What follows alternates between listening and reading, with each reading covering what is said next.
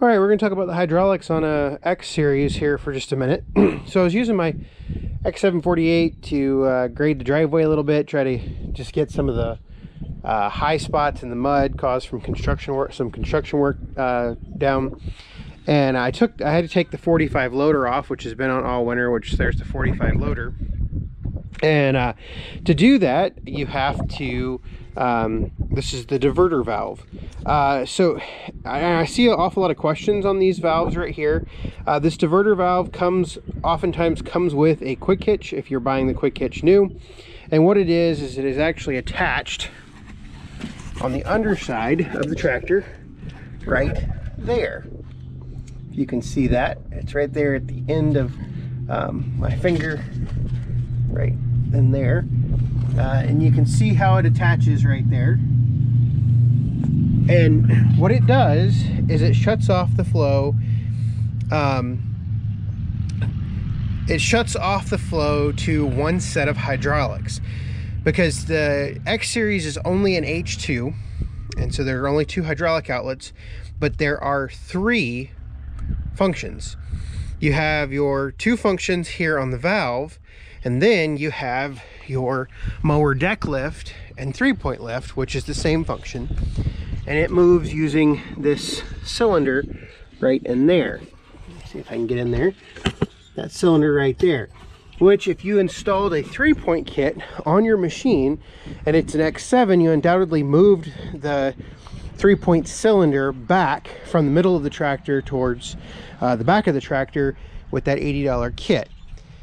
And what this valve part number is AM134, I wrote it down, AM134625 is that valve part number. And basically what this does is it allows you to use, it allows you to shut off the flow to, say, the rear 3-point when you are using the front end loader. Or if you have a blade on the machine, it allows you to shut off deck lift, because what happens is, and this is actually somewhat complicated to see, when this handle is actuated, fluid will either have the choice to go out of this port or go out of this port. This port right here goes to the back of the tractor, whereas this port right here will go to the implement on the front of the tractor, whether it be a loader and or it is the quick hitch. And by shutting this valve, that fluid no longer has to go to the back of the tractor. It can merely go out this outlet right here. So hopefully that demystifies the diverter valve. That's what it looks like actually off the machine. You can see, if I was to put this up here, how it would look compared to the diverter valve that's on there. So next time somebody says, have you checked your diverter valve, this is what you're looking at and this is what you're checking. All right, so I'm going to show you the function of diverter valve. Now note that the 3-point is all the way up and the bucket is curled all the way up. Now I'm going to curl the bucket down. I'm going to stop, I'm going to switch hands, and I'm going to continue to curl the bucket down. And then I'm going to go back here.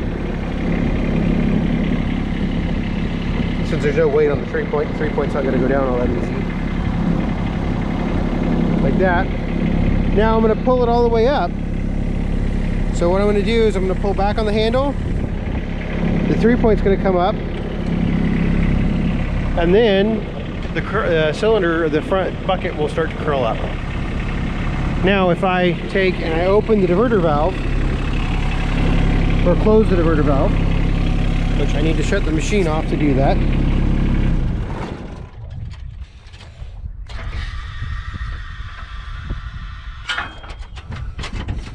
I've relieved all the hydraulic pressure.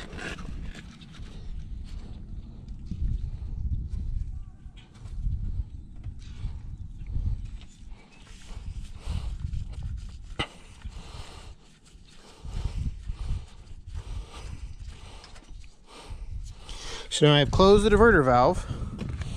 I'm going to start the machine back up.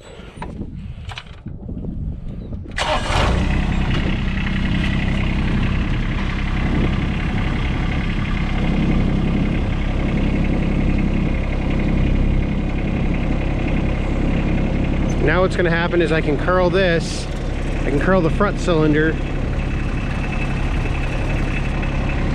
and simply put, the 3-point in the back's not going to move unless I just really push down on it, which is in it still. It's not going to move. So the diverter valve being closed basically seals off the rear hydraulics, so the mower deck's not going to come up, the 3-point's not going to come up, and only the front hydraulics are going to work. That is how the diverter valve works.